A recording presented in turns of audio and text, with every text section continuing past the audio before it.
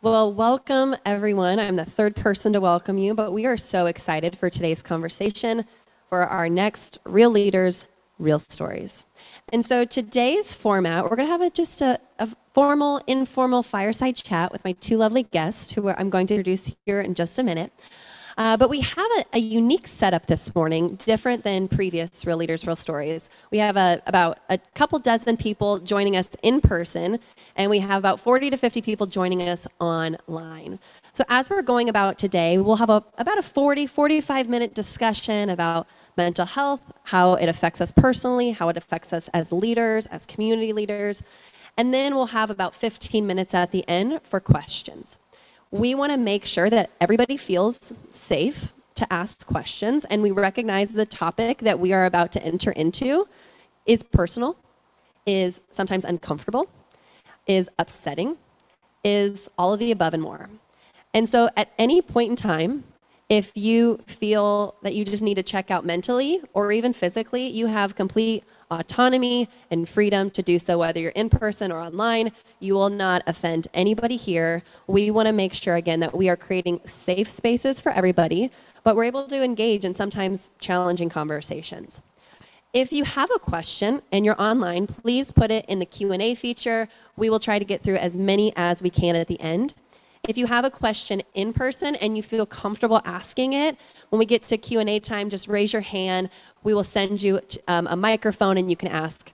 If you feel uncomfortable asking a question in person, and that's completely fine, if you would just privately message Juanita or Trevor on Slack, we will make sure that that question gets up to me and that your identity is kept private. Okay, so I am excited to welcome Megan Hovious and Paul Ashley to today's Real Leaders, Real Stories. So Meg, I'm going to start with you. Can you give us 30 seconds? We've already read your bio. We know how talented you are. 30 seconds of what you want us to know about you this morning. On the clock. Hi, everyone.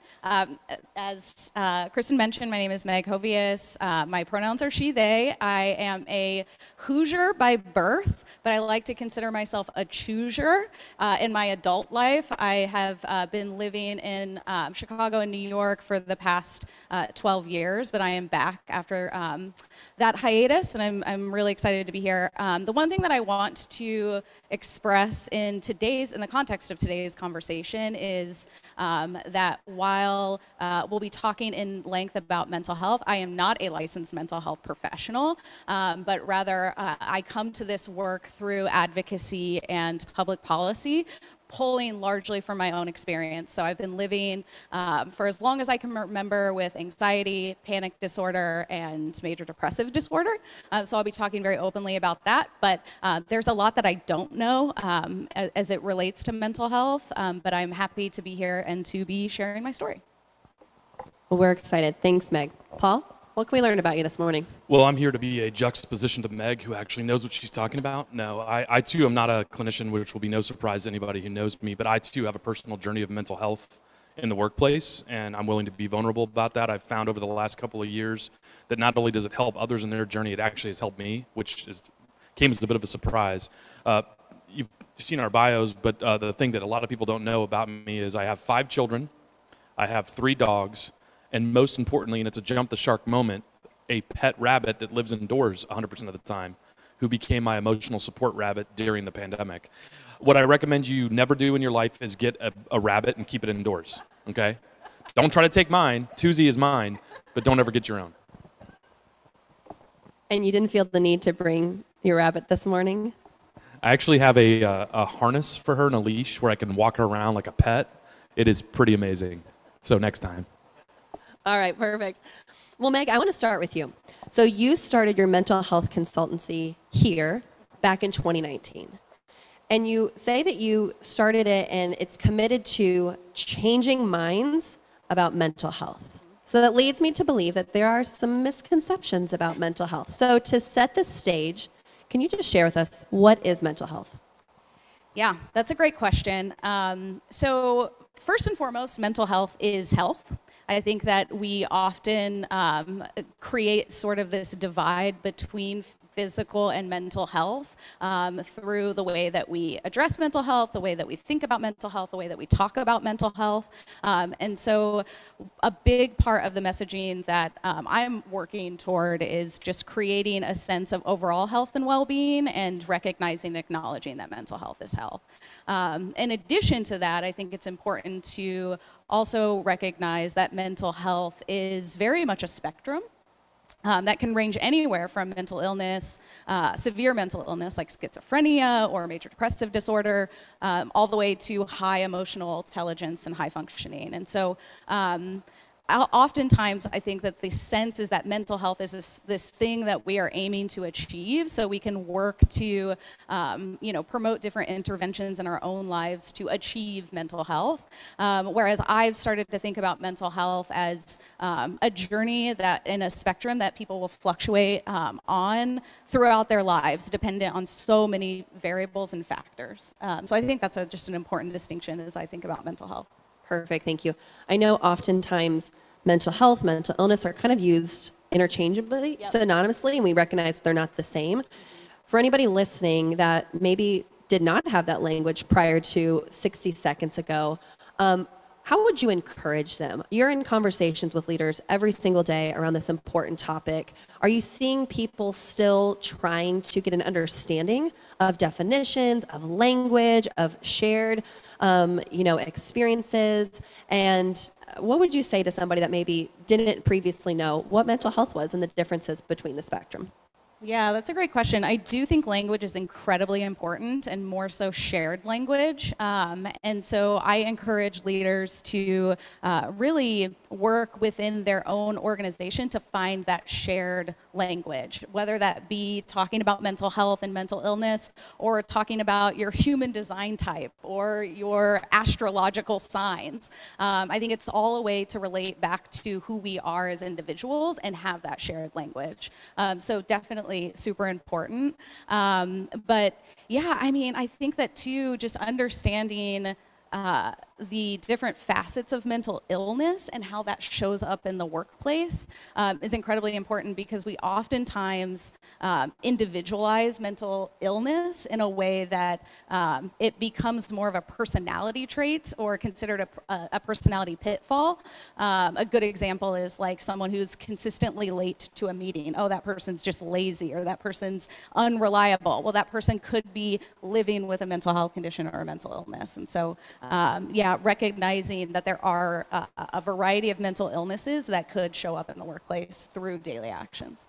Perfect. And I want to later address inclusion and equity around the role that we can all play. So just know that's coming later. You've set that up already really well. Paul, I want to go to you, because you and I have known each other for several years. It's been my pleasure. Thank you. Not yours. Notice how I said thank you. And you have been unapologetic the last couple of years, Paul, about your journey as an adult with depression. And you really, your story, I don't want to say began, but it probably publicly really got launched in 2019. Can you share more about that? Sure. So World Mental Health Day falls in October every year. In October of 19, this is before the times, the pandemic times. Yeah. Do you guys remember that? It was interesting. I decided to post on LinkedIn about my personal journey with depression during my adulthood. And I had never really hidden it, honestly, but I had never publicly put it in the public square, a business public square like LinkedIn. And the amount of feedback I got of thanks for sharing that, this was so helpful, very interesting, I had no idea, it was good stuff, right? What that then led to was the Indiana State Chamber reached out to me in late December of 19, again, pre the times, and said, hey, would you write a personal point of view about your journey of mental health? We're going to put it in Biz Voice magazine, which goes to tens of people in the state.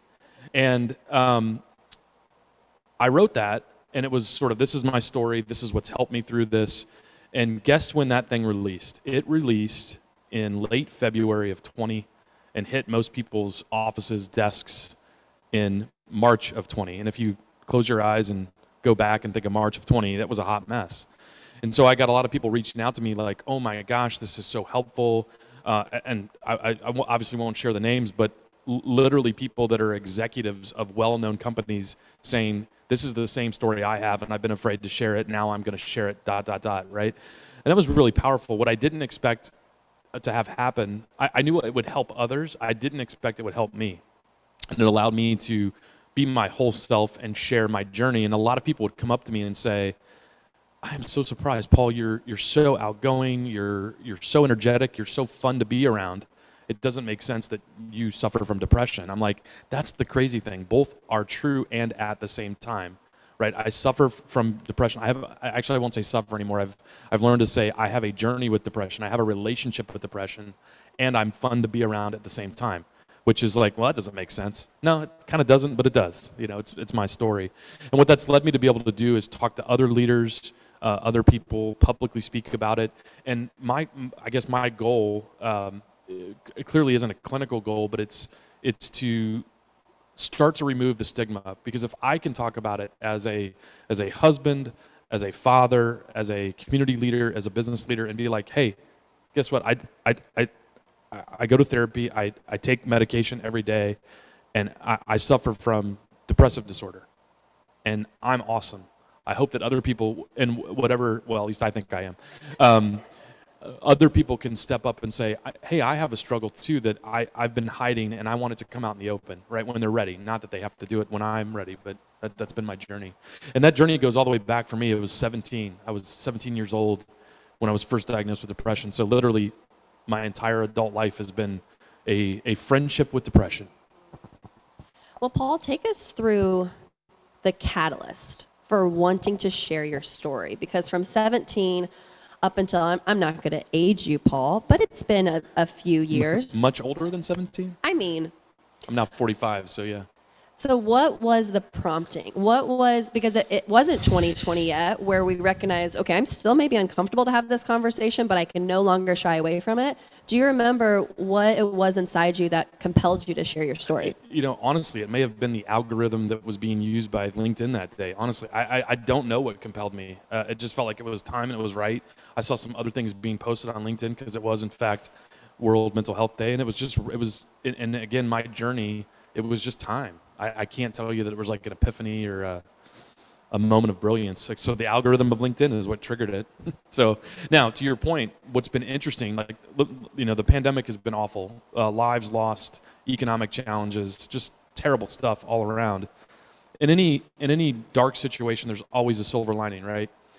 And I would say one of the silver linings I've found because of the pandemic is you now have a collective openness of business and organizational leaders to be willing to talk about mental health, emotional well-being in a way that actually is productive. Not weird, but healthy and productive. Pre-pandemic, that was the exception, not the norm. Post-pandemic, or in the pandemic and post-pandemic, it's becoming the norm and not the exception. That leaders of organizations and businesses are open and willing to talk about mental health in a productive way. Now, I would never wish the pandemic to get us there, but it happens to be a silver lining. That's what I noticed in my consulting, and we'll take that. We'll take that and run with it as a long-term benefit. And one final question right now, Paul. How did you feel getting ready to share your story, getting ready to share your truth, getting ready to hit post? What were the emotions immediately right before and immediately after? Well, I think there was a certain amount of fear, because there is, as much as we want the stigma to be zero, certainly at that time, I think it was collectively higher. But even now, there's a little bit of a stigma still associated with it, especially for men. I think there's a false stigma that men get that maybe women don't get saddled with. Not that it's easy to share as a woman, but I think there's something different for a man, perhaps. So I was fearful. You know, would I be judged? Would it hurt me in my career? And then I hit send, and there was nothing but goodness that came out of it, as you can see. So. You know, when the algorithm, metaphorically, tells you it's time to share, have some confidence, because it's probably going to be okay. Thank you. So Meg, I want to go to you now.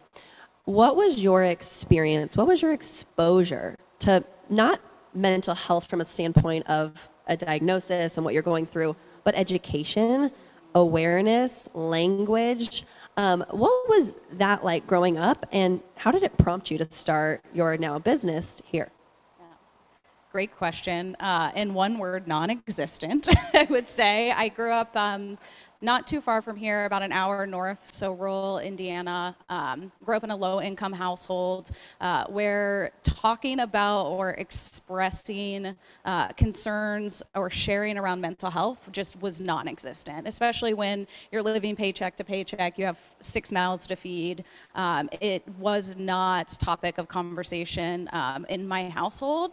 That being said, I early on showed signs of anxiety, signs of depression and isolation, and I feel incredibly grateful for my parents for having recognized and acknowledged that and helping me seek mental health care. So I think I was 6 or 7 when I saw my first child psychologist, but definitely did not keep up with any sort of mental health routine or exploration until I got into my late actually probably my early to late 20s.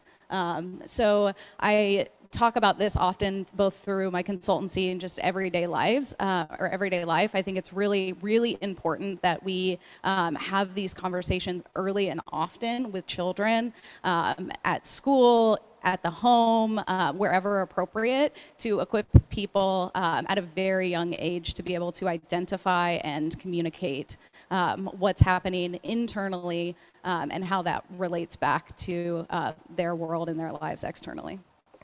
Great, thank you.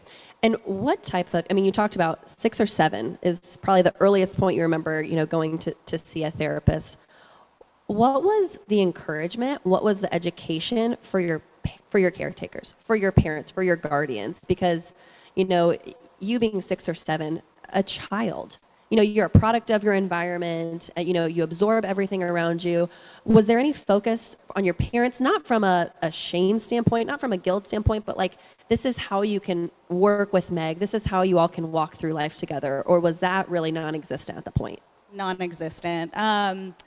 I feel incredibly grateful for having a highly emotional mother. A highly emotionally intelligent mother. To raise 4 kids.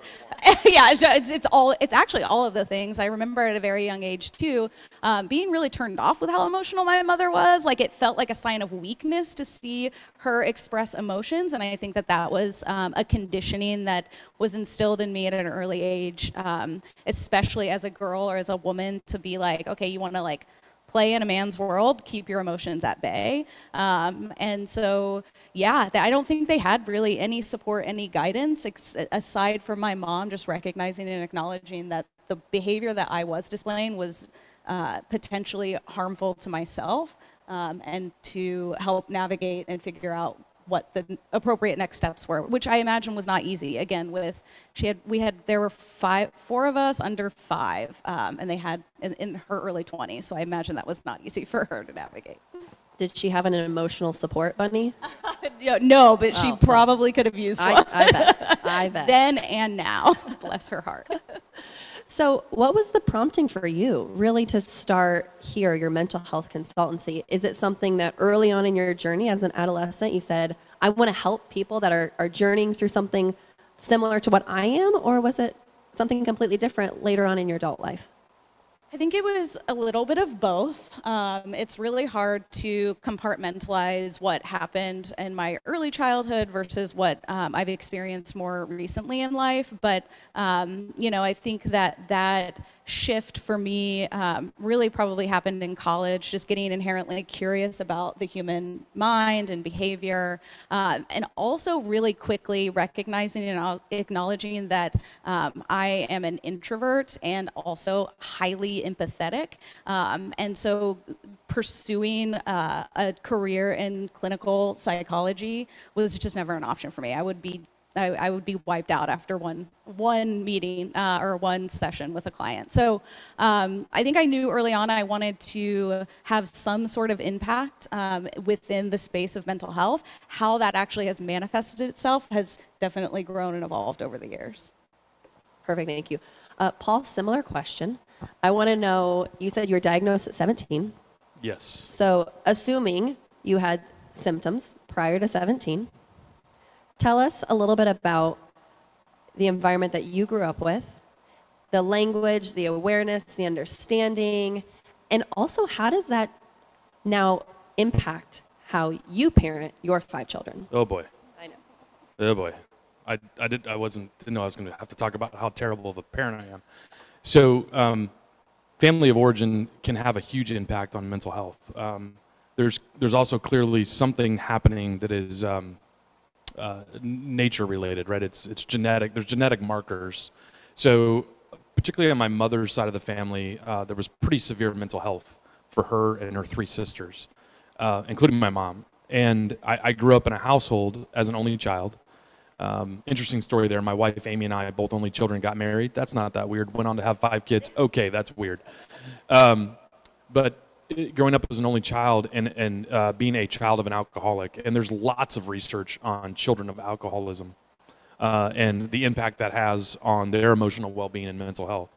So both the genetic disposition that I had from family and the environment in which I grew up in, child of an alcoholic, certainly contributed to my depression being present.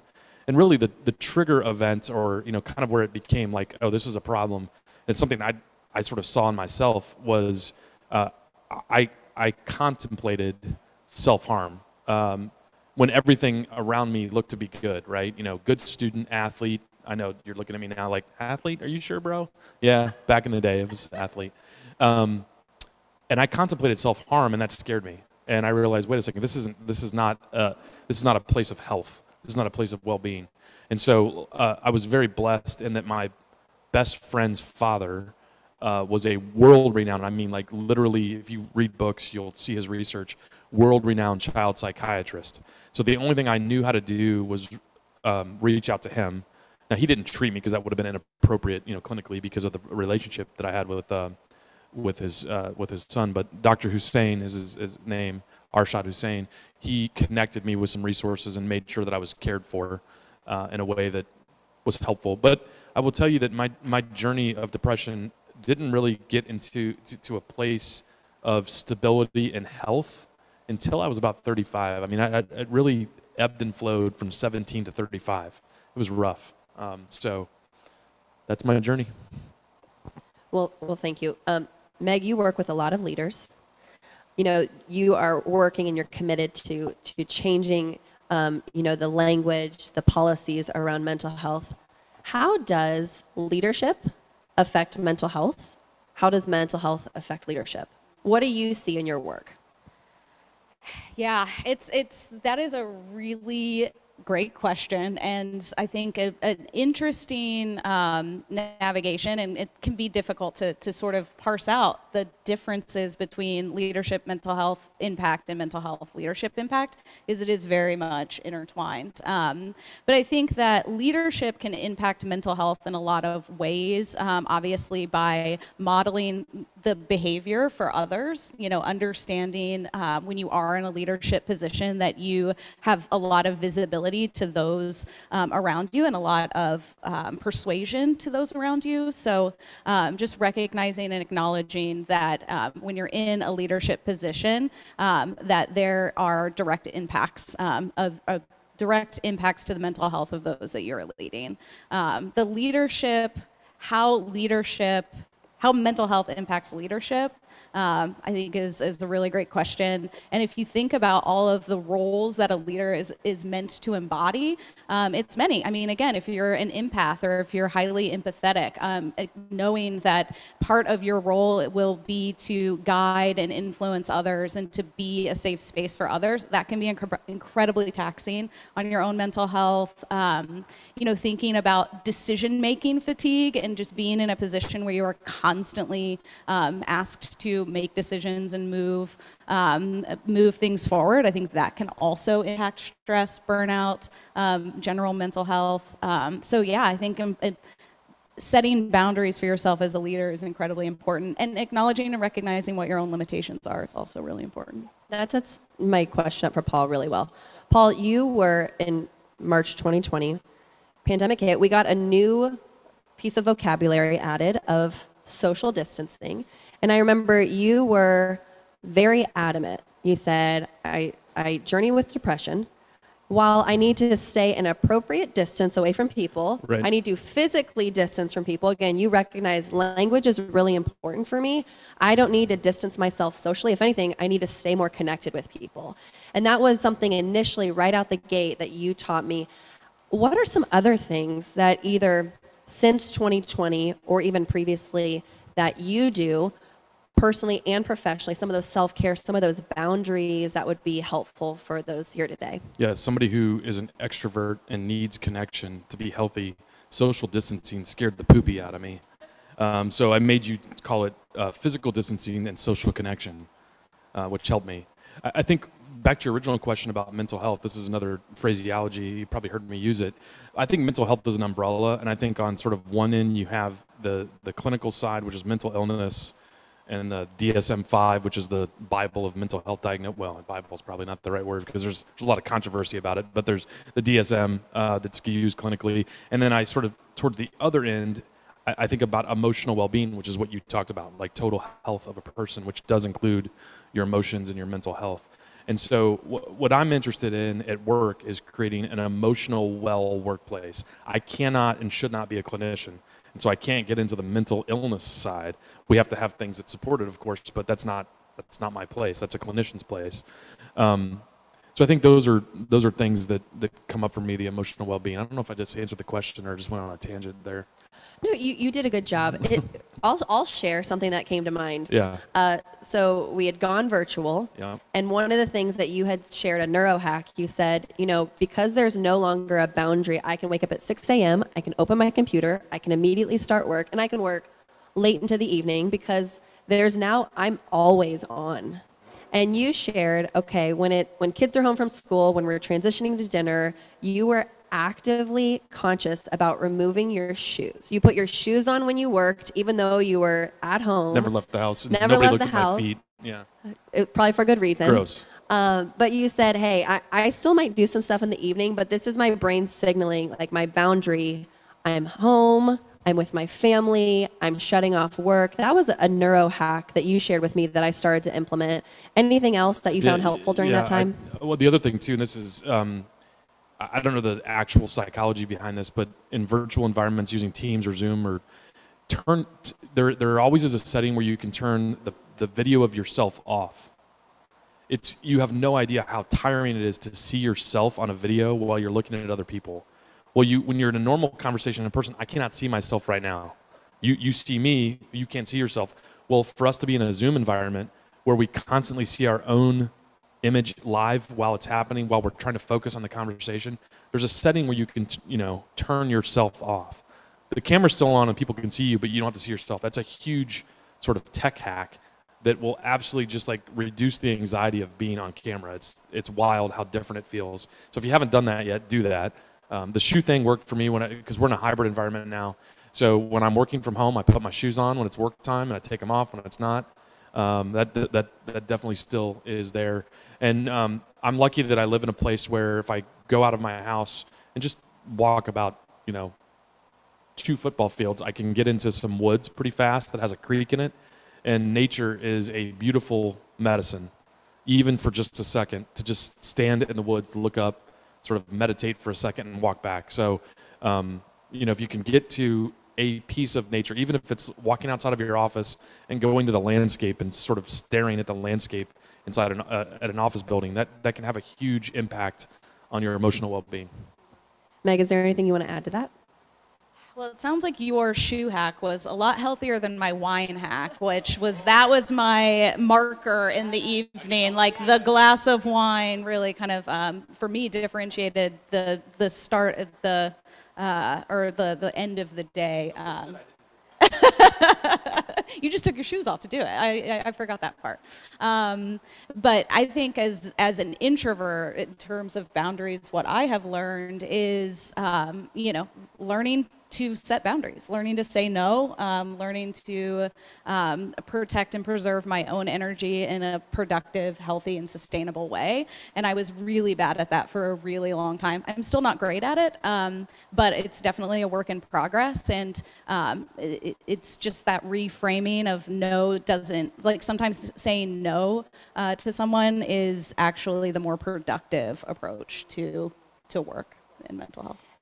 And if people that are here or online are wanting to have a conversation, and let me just say, we're not saying that you have to share about your journey with mental illness, but let's say they're looking for a more inclusive, equitable workplace around mental health. What are some things that they can do? What are some conversations that they can enter into? Who do they need to bring to the table? What encouragement would you give them there? Yeah, great question. So advocacy in the workplace, I think, is incredibly important. And when I think about changing minds about mental health, that really, there are two parts to that, because there's the individual change, right? There's the changing of our own minds, even physiologically, through interventions and modalities like meditation, cognitive therapy, those sorts of things. And then there's the collective changing of minds through destigmatization, as well as really rethinking our structures and our work norms in a way that is healthier and more productive. And so just getting really curious about that. Like I read a lot and listen to a lot of podcasts on the future of work. So really considering who we are as human beings and the way in which we operate with each other in the workplace, and what that could potentially look like in this new world that we live in. You know, you mentioned that the pandemic has certainly changed the conversation within workplaces. I think too, this like new way of working or future of work, and this new generation that's entering the workforce, Gen Z, is talking about mental health. It is their lingua franca, as I like to say. They are very open about it. And so, you know, just recognizing and acknowledging that things are changing at a fairly rapid pace, and learning to explore ways to accommodate that change versus resist it, I think is really important. I'm going to start with you, Meg, but this is a question for both of you. Individuals here might be individual contributors. Maybe they have a small team, maybe they have a large team, or maybe they're over their whole organization. What is the quote-unquote responsibility that a leader has as it pertains to trying to create a thriving mentally healthy organization? Yes. So I think that you bring up a good point in using the word responsibility, because I think it is important to emphasize the responsibility is twofold. It is not fully on the organization or the leader to create psychological safety for their employees, and it's not and should not be fully on the individual to create psychological safety for themselves. And what I've seen in a number of organizations is it's one or the other. It's usually on the individual. Again, you know, like let's throw a wellness program into our environment. Let's offer meditation, Calm app, and that's really putting all of the onus on the individual to become a mentally and emotionally healthier person. But it's just as important for leaders to educate themselves on mental health and mental illness, how that shows up in the workplace, and become a little bit more aware of ways in which they can create that psychological safety without overstepping that boundary of, you know, therapy, clinical interventions, because in a lot of instances, leaders are not psychologists and not therapists, but recognizing signs and symptoms and knowing resources to point people toward, I think is a good first step. And Paul, before you answer that, we're going to transition in a few minutes to Q&A. So if you're online, put questions in the Q&A feature. Get questions ready here. Again, if you don't feel comfortable, privately message Juanita or Trevor on Slack, and we'll get those answered for you. Paul, what else can you share? So I think if you're everybody's a leader, period. Whether you're in a role that's a leader or you're an individual contributor, you are a leader. I think all of us as leaders need to be authentic into who we are, right? And we need to be vulnerable in an appropriate way. Right? There are times I'm an oversharer, so you can easily be too vulnerable and make things worse. You certainly don't want to be a clinician. I echo that, unless you somehow have special training, and even then, it's probably not appropriate to be a clinician to your direct reports. There are programs out there. A good example, and Kristen, you're involved with this organization, but Mental Health First Aid. And we are a huge advocate of it with our clients, and we actually use Kristen and others to provide that training. And what Mental Health First Aid basically is training anybody, but typically frontline leaders, on just how to be aware and how to be comfortable in situations where they can identify emotional well-being challenges or mental health needs, and get those folks pivoted to resources in a productive way without stepping across the line, right? So it's easy to say, well, just don't step across the line, but then, well, how do I actually do that? There actually is formal training for Mental Health First Aid that teaches people how to do that and not sort of violate that clinical boundary. And we're huge proponents. Do you want to share a little bit more about that, because it's huge? Oh, you did a great job. I didn't do it wrong? No, you did a great job. Oh, if good. anybody has any more questions about it, feel free to talk to me afterwards, or Meg, and we'll get you resources I think available. you're both trainers. You guys are big deals.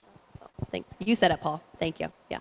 Paul, because you work with so many leaders as it pertains to their benefit package, as it pertains to their total rewards and everything that makes up their organization, where could individuals go to seek some of these resources? If somebody says, hey, I don't even know what my employer actually has, what could be a good first step, or what are some common things that you think are already available to them? Yeah, so most typically, employers will have something called an EAP, Employee Assistance Program, and EAPs they're not all created equals, but they're generally free. That's a good place to start. I think the other opportunities you have are to connect with a leader that you trust, whether it's your direct manager or another leader that you've built a trust with, and ask for help that way. Or peers that you know are on a journey as well. That can be good. If none of those work, hopefully you have somebody in a human resource type role in your organization that you can go to. They tend to have a little bit more knowledge and training about some of the benefits that exist and the programs that exist. I think being part of EDGE, you can always turn to EDGE too. EDGE does a great job knowing some of the resources that are out there for individuals to get help and support, or organizations to get help and support. So I think that would be a list of things I would include. That's amazing. Meg, can you talk a little bit about policies and accommodations? Because maybe somebody says, well, I work better in a certain environment, whether that's because of access to light, whether that's because of reduction of noise. What are some of those things that individuals can approach their trusted leader, whether that's a manager or somebody that they know can impact change? What are some ways that they can kind of better, structure an environment that is conducive for a thriving, mentally healthy workplace? Yeah, great question. So one thing that I've been doing more recently with organizations is creating what we call user guides for each individual. And so that really entails asking everybody in the organization a certain set of questions. So it can be really fun. Like we do the 16 personalities test online so that folks can better understand their own personality types, understanding communication styles, understanding learning styles, which is something we weirdly stop talking about when we're kids and never talk about in adulthood, but recognizing that some folks have absorbed information and knowledge through written text, whereas others are verbal learners, some are kinesthetic, some are visual. And so just recognizing what is it, like, how do I operate best? How do I function? And then making that available and known to everyone. And so how this has worked in practice, for me personally as a leader of a team, I've done this with my teams, and it really helped me be able to assign certain tasks to certain people where I knew that they would thrive. As somebody who's worked in people operations in the past and who's an introvert, engaging with hundreds of employees face-to-face every single day is really incredibly taxing for me. So I hired an extrovert on my team who was fully responsible for onboarding and absolutely loved onboarding individual humans in mass any given day. So those are just some hacks that I think are really effective in the workplace to give people the freedom to be who they are, create that shared language, and then work to build an environment that supports and encourages and influences folks and meets them where they are. You're right, because the virtual world that still many of us are involved in is incredibly exhausting. Paul, I think you were one of the first on our team to talk about red, yellow, green. And it was the opportunity when we started a team meeting for us to do a quick touch base of how everybody was doing without fully putting people on the spot that maybe were not comfortable sharing, but it gave people a glimpse into each other's lives and how they could follow up with somebody afterwards. Can you share more about that, Paul? I think you're giving, wasn't it you that came up with that? Or Matt Henry? Sure. Well, I gave you all the credit, that's fine, and you did not take it. I'll take it. But okay. So the idea was, and you can't do this all the time because it would get trite, but during the pandemic when we pivoted to work from home, it was crisis mode. And nobody knew what the heck was happening, and there was lots of work to do, and it was an emergency situation in some ways from a business perspective. When we showed up to a meeting internal only, everybody did a quick check-in and said, are you red, yellow, green, right? So we knew what people's color was. Red is, hey, I'm kind of a mess right now. I'm struggling. Yellow is like, I've been worse, I've been better, but I'm okay. Green's like, we're good. And that way you sort of knew how to engage with and handle the somebody who was like, if I showed up red and I was quiet but didn't tell anybody, people would be like, what's wrong with Paul? Well, now they know, look, something going on. And people then had the opportunity to disclose what was behind that red, yellow, or green. They weren't forced to, weren't asked to, but it was just known that if you want to share why, you certainly can, but you don't have to. And I think that helped people create a habit of comfort of disclosing what they were bringing to the situation.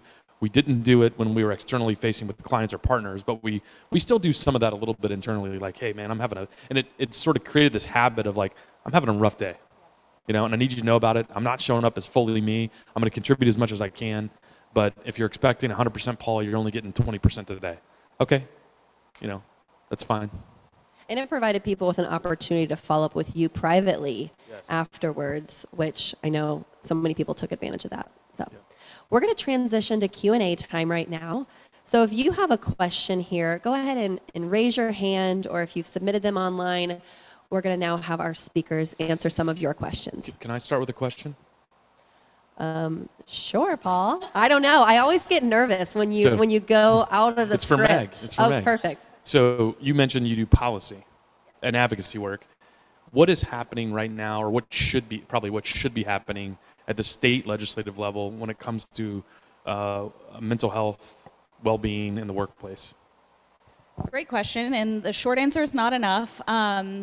I will speak more around federal policy and legislation because that's where the work that I do mainly lies. And I shouldn't say not enough. Of course, we are working in the right direction. I think that this is late coming and unfortunately, to your point, has been catalyzed by a global catastrophe and pandemic. But a couple of exciting developments that are happening. 988 is being rolled out this year, and that will be a crisis hotline that can be called in place of 911.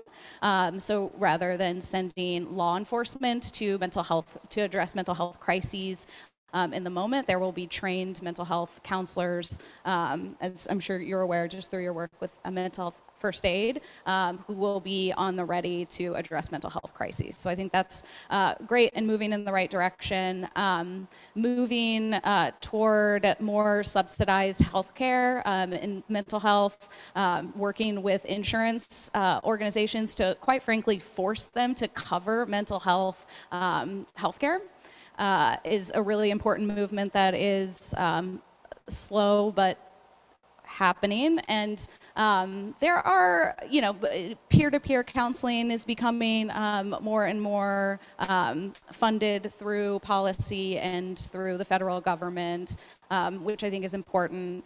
But I would also say that if you look at what the administration is doing now, and then really think about what you can do as a leader within your organization to emulate a lot of those things. That could go a long way, because if you consider your organization as it's a community, right? It's a structure. You have your own structures and systems. And so right now, if your healthcare provider or your insurance provider doesn't offer coverage of mental health care, how can you help subsidize those costs for your employees? So that's when I think about how we can take the work that's happening at the federal level very slowly and implement or emulate that in workplaces. That was a great question. I always get nervous with you, Paul. Yeah. Yeah, that was a great question. Thank you. Meg, this question is for you. For our leaders of color that work in predominantly white industries, white companies, what are some things that organizations can do to increase inclusion, increase equity for leaders of color, especially as it pertains to their mental health? I mean, I think just recognizing that disparity exists is a good start, and then what's the step beyond that? So I'm going to speak to something that I've been working very closely on more recently with a client that I think is incredibly important and often overlooked, and that's understanding white supremacy and white dominant culture in the workplace. Because through white dominant culture, we're creating environments where oftentimes people of color really struggle to thrive. And that is anything from reimagining a sense of urgency and hustle culture, understanding that setting very clear expectations is in and of itself a form of equity. If you think about how the workplace we've sort of created a lot of these unspoken and informal structures in our workplace through a very specific person, a very specific group of people, basically Paul. Thank you, Paul. And when we just sort of expect people to be able to navigate that naturally and inherently, we are doing people of color a big disservice, both mentally and professionally. So I think setting clear expectations is really important in being equitable and inclusive. I think those are the two big things right now, just like really recognizing and acknowledging white dominant culture. And it's a really hard thing to do. Like, it is much easier said than done, because when you're working within an organization, like combating things like sense of urgency or unrealistic expectations, perfectionism is I think oftentimes an expectation that we all face within the organization. And just getting to the point where you recognize it doesn't have to be this way. Paul, an extension of that question. You've been a leader at your organization, you're a leader in the community, you've had a number of people under your care that you're responsible for. For individuals of color, for leaders of color, how do you maybe structure a meeting with a leader, a meeting with a manager?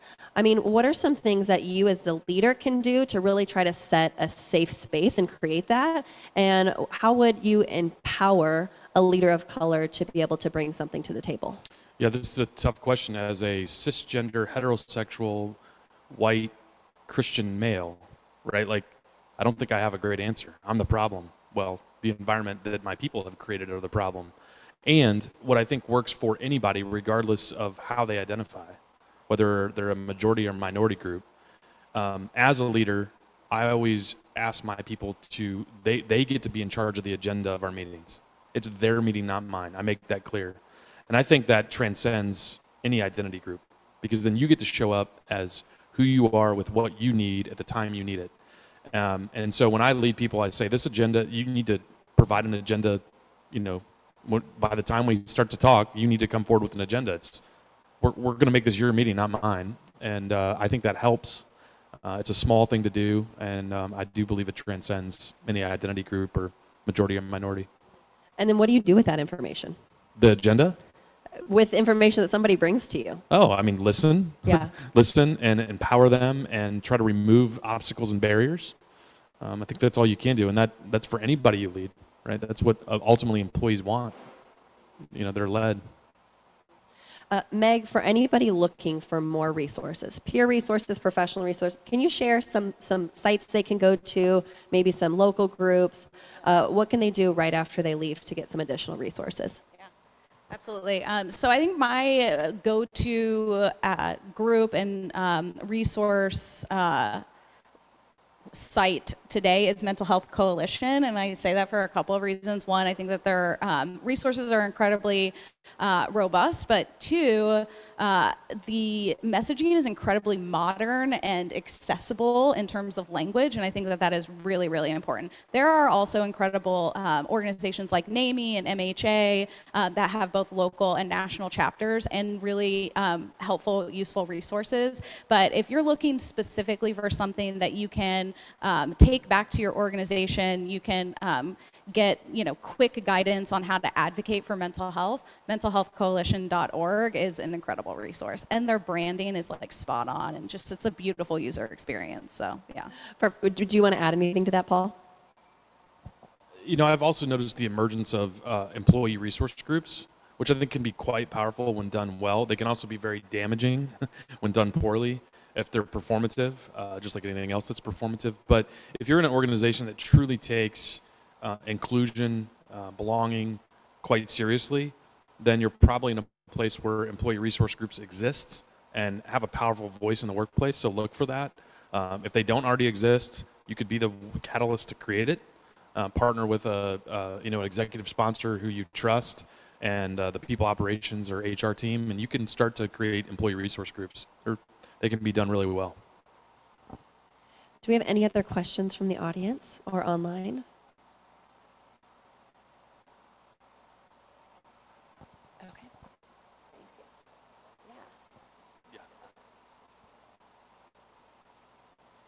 So we talked a little bit about this, things you can do as a leader in those one-on-one conversations to really help bring mental health and well-being to the forefront. Paul, you talked about creating a space for people to share, to listen, then being able to act on that.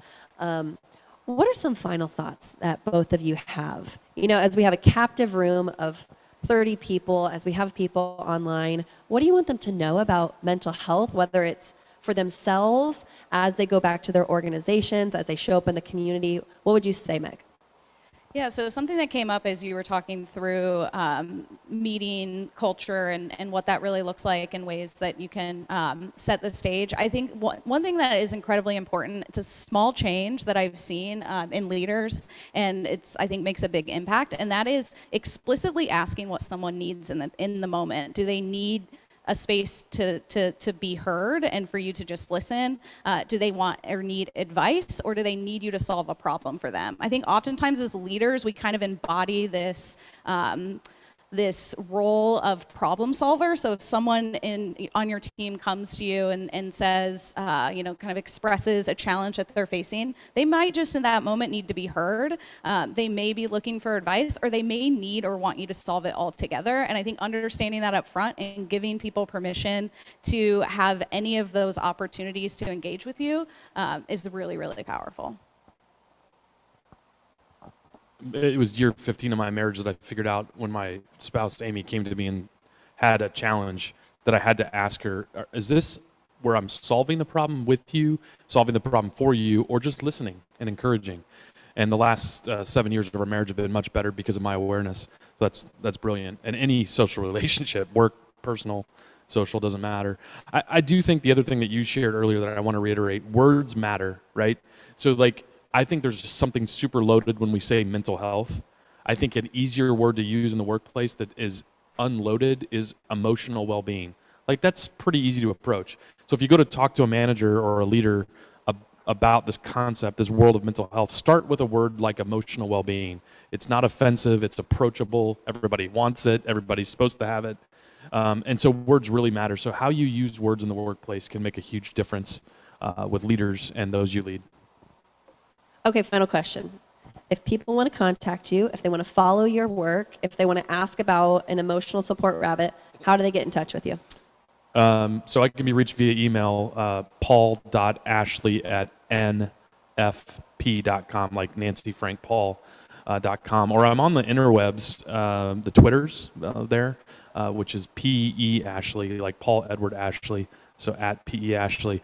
Be warned that there will be content of children, dogs, rabbits, and lots of wine knowledge. So if you're offended by wine, then don't follow me there. If you're offended by wine, don't be. That's so I can be found also on Twitter and Instagram at Mr. spelled it out Mister Hovious in both those avenues. But if you want to connect with me or even connect with or have access to different resources, you can check out Here's website. It's hereminds.co. And if you want to email me directly, it's meg, at hereminds.co. Awesome. Paul, Meg, thank you so much for leading us in today's conversation, for sharing vulnerably, for giving us actionable takeaways. Thank you all for joining us in person and online. If you have questions that come up, get in touch with Meg, with Paul, reach out to Juanita, or reach out to your advisor. And we're just grateful that we can continue this conversation around a very important topic, and we hope to see you next time. Have a great day. Thanks, everyone.